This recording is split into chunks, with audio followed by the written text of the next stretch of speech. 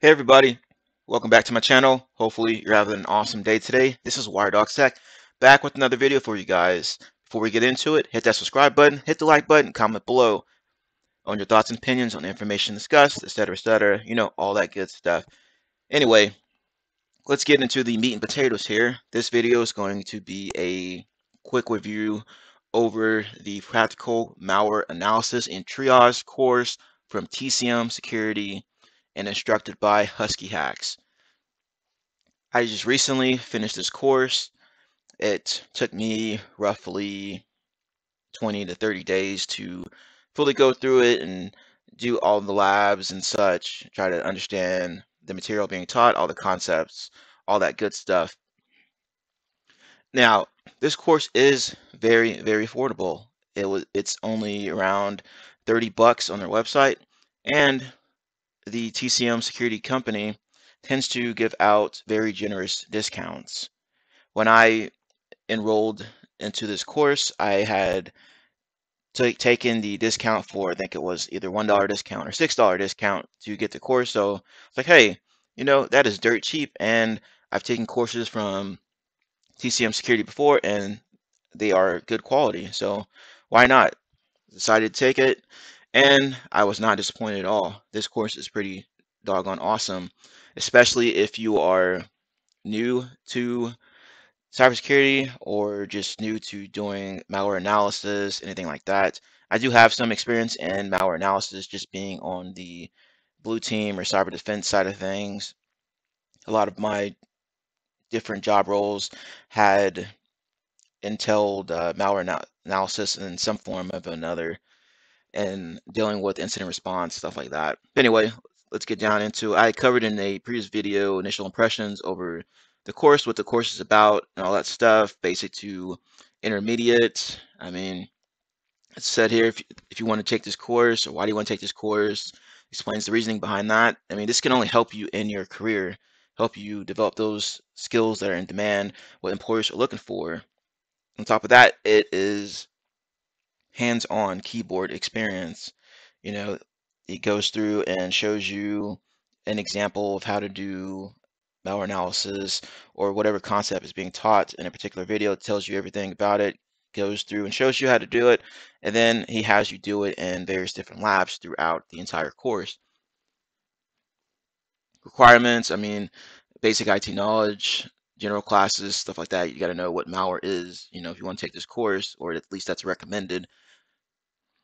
Goes over, TTPs, stuff like that. Safety, of course, is number one. He reiterates that throughout the course. Make sure you have your lab environment properly, contained within that virtual environment so that whenever you do detonate these different types of malware, you're not accidentally infecting your host machine, because you don't want to do that, right? And then after each lab or task that you're doing there, make sure to revert snapshot to a clean snapshot before detonation.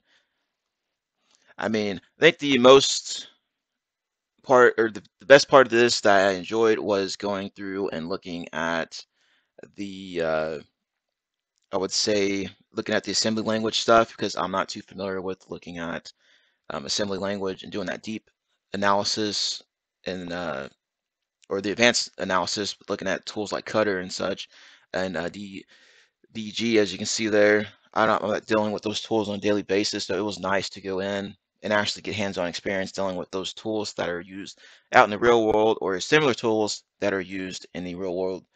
And you can say, hey, I do have some experience dealing with these types of tools when dealing with malware. Let's see here. Right, the course itself is 9+ hours. I believe you get 9.5 credits. Hey, and heck, if you don't want to take my word for it that this is an awesome course, here's a link here on their page that goes to a pretty good write-up of their thoughts and opinions when they took the course and what kind of knowledge and skills they gained from taking the course. Let's take a look at the course curriculum, just a quick look here.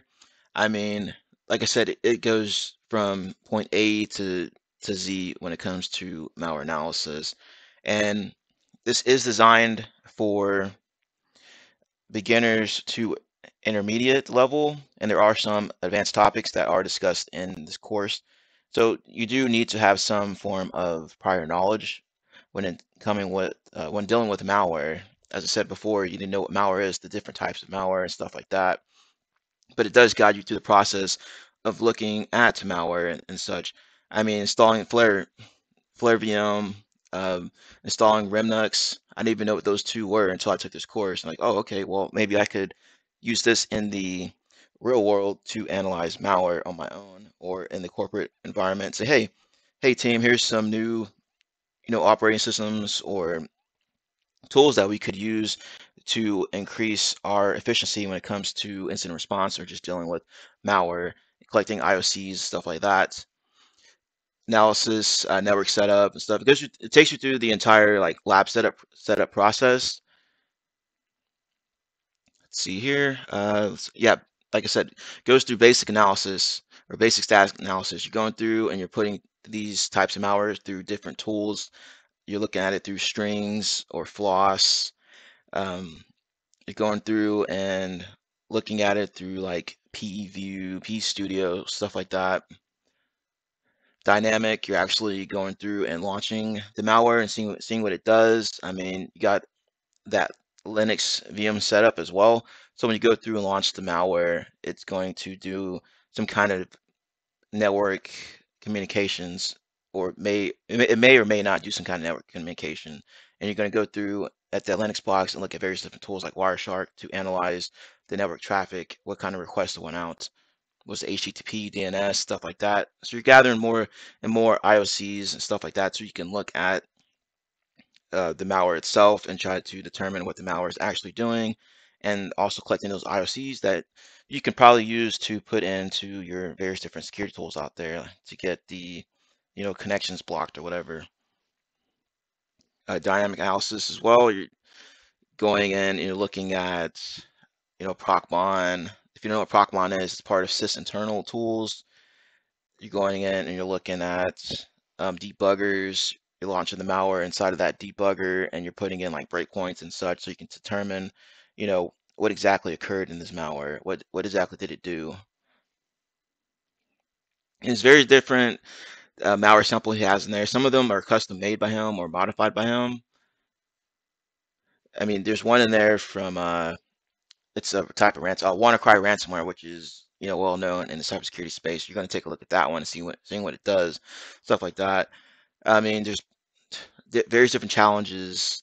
There's boss fights and such where you're going in and you're going to apply everything that you learned previously in the other videos, and you're going in and applying those concepts and techniques to determine what this malware is doing and stuff like that. And if you get stuck, there are videos in there that goes through step-by-step process of how he discovered this type of IOC, or you discovered this in this malware and stuff like that. So if you get stuck, there's walkthrough videos in there. And there's also a Discord server that you can go in and be a part of to ask questions about the course. Going through phishing stuff here. I mean, it's just a plethora of different topics you're going to be getting exposure to in this course. I mean, $29.99. That you can't beat that price tag for what you're getting out of this course. It's definitely the best bang for your buck if you're looking to get into the space or just improve your skills when it comes to malware analysis and triage, or if you want to build up on your incident response skills, anything like that. On top of that, you can probably become a malware analyst. I mean, this course is just going to help you in your cybersecurity career. If you enjoyed this video, got any type of information from it, be sure to hit that subscribe button, hit the like button, and thank you for watching.